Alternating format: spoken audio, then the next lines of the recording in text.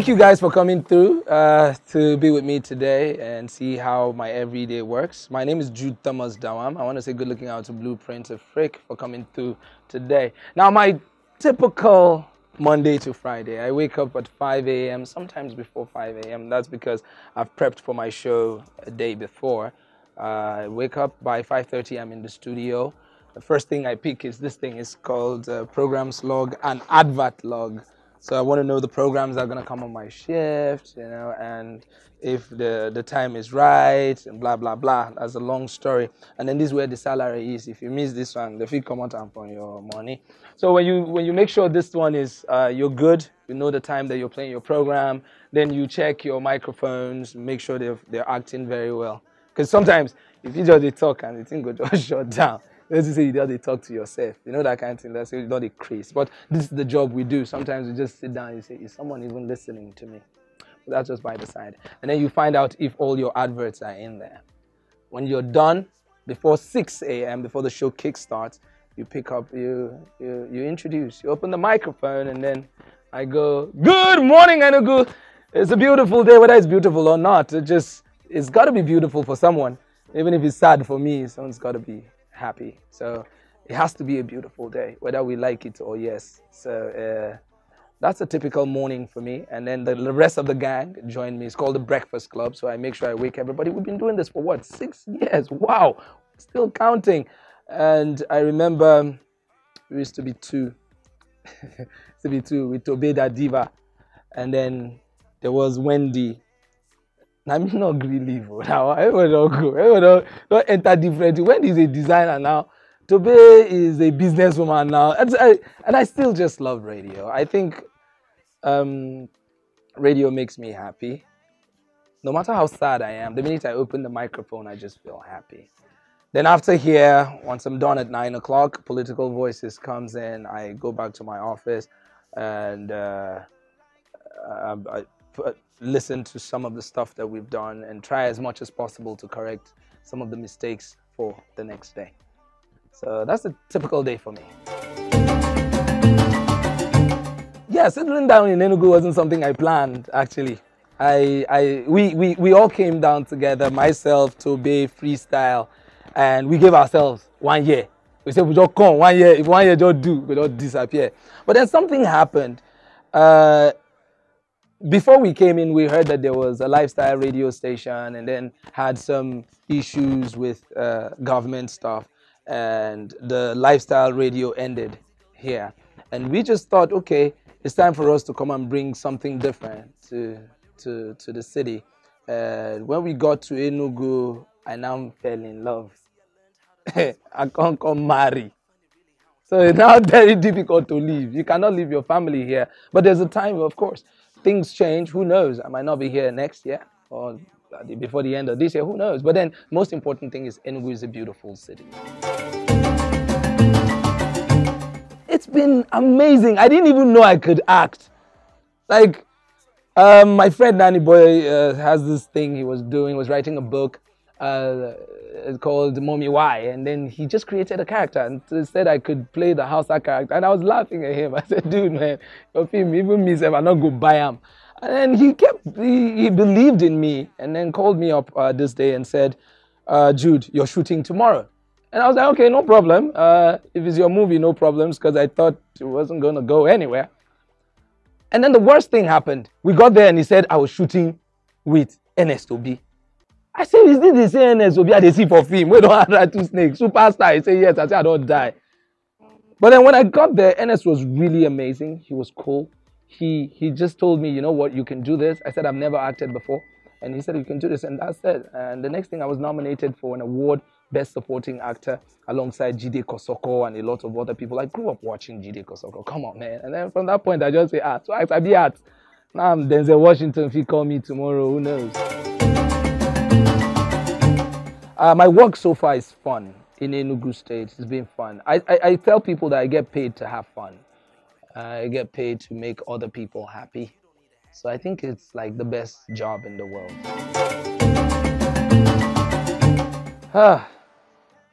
That's a very tough one because I think a lot of things wrong. But then one thing I'll say is a lot of them are selfish. I know I help my brother syndrome is just everywhere. In the entertainment world, nobody wants to stick his neck for another person. Nobody wants to support the other person. There's that fear of this person will come win me, this person will come make name, he will come forget me, you know. And I think if I was to pick a word, it would be fear. They're scared. Entertainers are scared down. To list 4 things that will make entertainment grow in Enugu State. They need a television station in the southeast. They need a television station, a lifestyle television station in Enugu. People need to start paying for shows. You don't expect me to put up a show. I've spent so much money. You know, I've called everybody. I've done radio rounds. I've put up my adverts. I've paid for hall. And when I want to enter for free. Even the kingdom of God is not free they enter. You go walk, you go also. So I think that's second, you need to pay for shows. Number 3, I think there should be diversity in radio stations. I think all the radio stations sound the same. There's so many, ideas on radio that people have not really opened up to. We have jazz radio, we have old school radio, we have so many things, but everybody just wants to go into the same market. So I think that should be diversified. And then lastly, we need a cinema. It's very important. We need a cinema. At least that's entertaining enough. Just go there, sit down, you have stuff coming up. A lot of movies are being shot here in Enugu State, and yet you cannot premiere, which is bad. So I think those are some of the top 4 things I think we should look into. My music career died after I lost a record label. We were signed on the same record label as Cookie. Banga. Yeah, I was signed on Dafela Entertainment that year.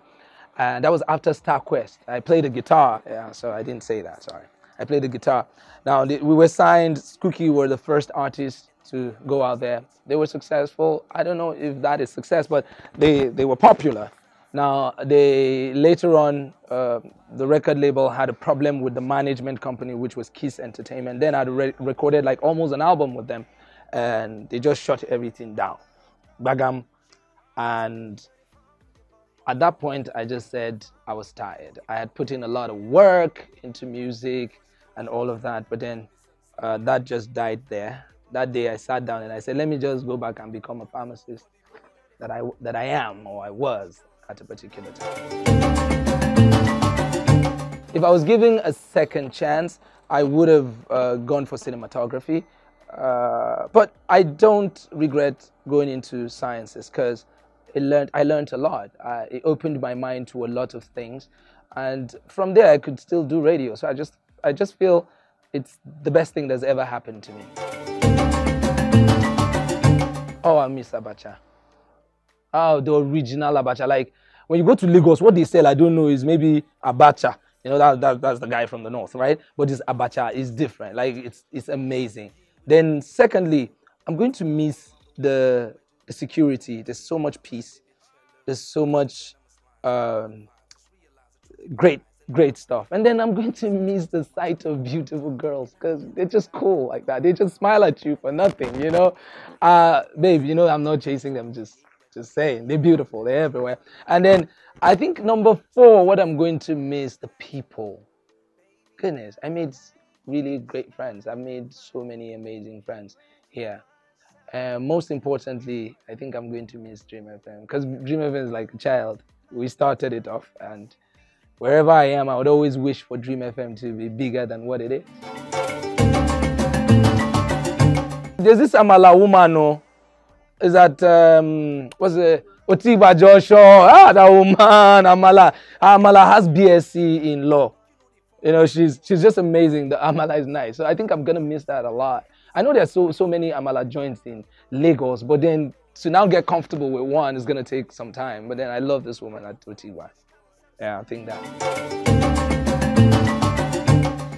Okay, I think the breaking point in my career, I think I have 2. One was when I interviewed Babangida.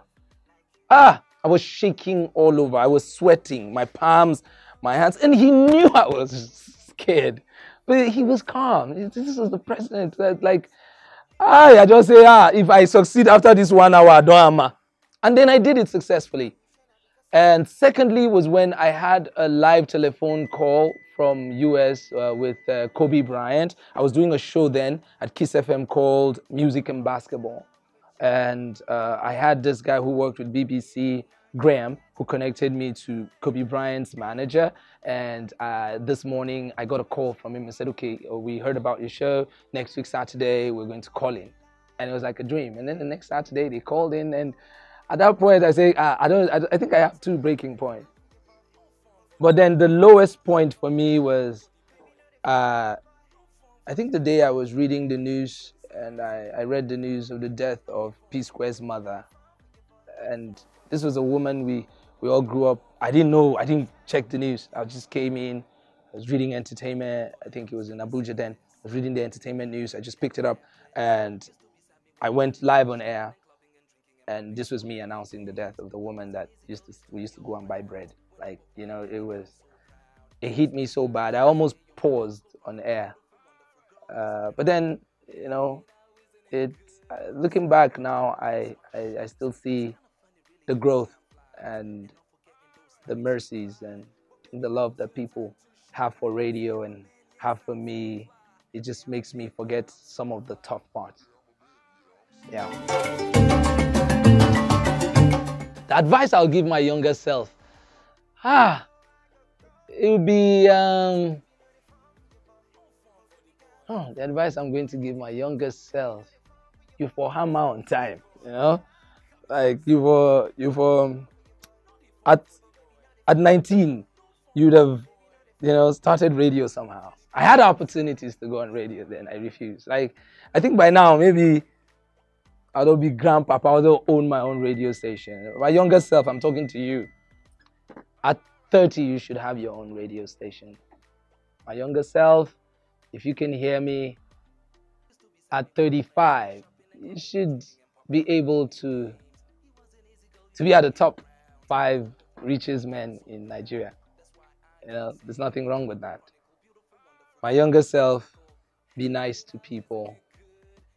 Take people for who they are, what they are, how they are. Respect them. Because trust me, your brothers and sisters, you were born from the same family, you quarrel. Don't expect people to be angels.